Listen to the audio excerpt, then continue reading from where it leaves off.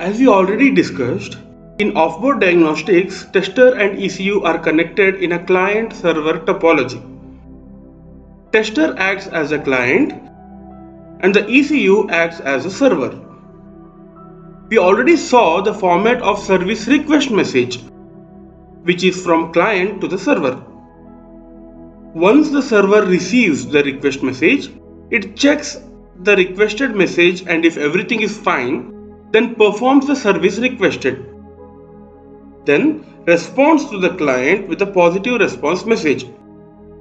In this video, we will understand the generic format of the positive response message. The positive response message starts with a positive response service identifier. Positive response service identifier for a service is 1 byte value and same as request service identifier with addition of hexadecimal 40 to it.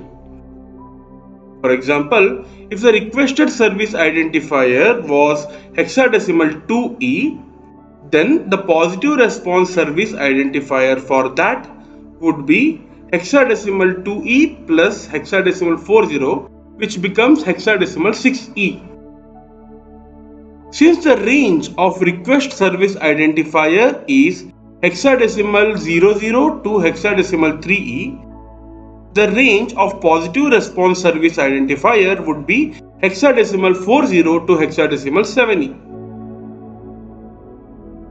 Following the positive response service identifier comes the subfunction byte, which is same as a subfunction present in service request message.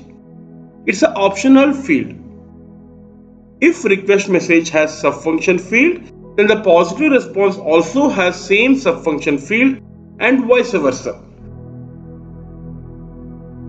Then comes the data identifier, which is 2 bytes.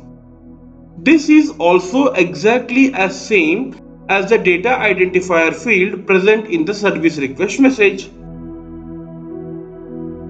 This DID is followed by the data record field, which is optional to the service. For example, for the service read data by identifier, the positive response message has a data record which contains the value of the data element represented by the DID present in the request message. So, positive response message format is almost similar to the request message format, except for the addition of hexadecimal 40, the service ID field remains the same. Subfunction field and the data identifier field remains exactly the same, and the data record field is extremely customized to the service. This is a generic format of positive response message from server to the client.